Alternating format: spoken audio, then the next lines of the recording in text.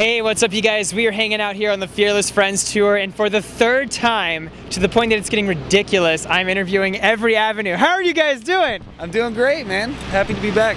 I've never interviewed you before. Could I have you personally introduce yourself to our viewers? Yeah. My name is Matt. I play bass in the band. If you were to be porn stars, what do you think your porn star name would be? Muffin Wall. Muffin Wall. The Muffin Wall. You gotta say it like... Wall. I like that. It's actually quite fitting. Well, I gotta tell you guys, it was one hell of a journey getting here. I mean, I must have stopped at every single avenue. Let me tell you, every avenue. You know, it was nuts. All right. How'd that joke go? I like. I'll give it a B+. What is the biggest misconception about Every Avenue? People think that we play our own instruments. I would say that's like a lot of people think that we do, and we really don't. It's all kind of There's actually a tiny band in Dennis's kick drum that plays all of our songs for us. You can see when they're miking up his kick drum, they have to like work longer because that's where the actual band is that plays. Wow, that's crazy. How did you find this band? Craigslist. What do you think your kids will think of all this someday? Oh God, I don't know. I don't know. Hopefully, I'm a real dad and I don't like lie about the way I used to be. Hell's going on here? This is my life partner. Hell's going on here? Just hanging. You're gonna have to adopt. Yeah, I'm gonna adopt. How'd you guys meet? Craigslist. You'd be amazed what you do on that site right now. It's insane. Have you guys ever had a scary fan experience? One time I was sleeping in the van and people were just like looking in the van at me when I was like trying to sleep, and I was like, that was a little weird. I was like trying to take a nap. Did you just keep sleeping, or did you like get up and like stare back? I got up and left. I was like, I can't go to sleep with someone watching me. In terms of music, I wrote a little poem for you guys. It goes like this. All right. What is new for Every Avenue? Any new music you guys working on? Well, we're working on a new CD. We started writing, and then after this tour is done, we're gonna go do some more writing. So hopefully recording early next year, and hopefully out by the summer. Describe the person next to you using one word. So you get to describe us each with one word. Star. Yes. Bubbly. How do you feel about bubbly?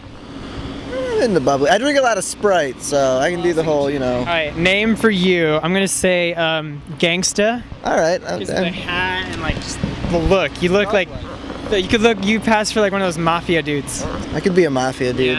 Yeah. And I'm gonna say, yeah, there you go. I'm gonna say emo. Emo? All right. Just kidding, dude. Shaq, because you're tall. Okay, I'll take Shaq. Emo Shaq. Emo Shaq. One word, I like that. Emo Shaq. I'm gonna go fat for you, because you're a little overweight. If you were a little taller, you wouldn't be as overweight. And for you, I'm gonna go angelic.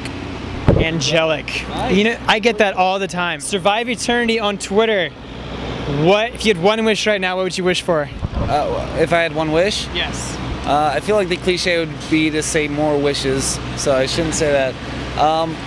I could really go for a handle of whiskey right now. Yeah, I'd say whiskey. I heard artist vs. Poet is watching us right now. What would you like to say about him? Because he'll watch this. Tarsi? He has his hand in his pants. He has a glorious pube fro.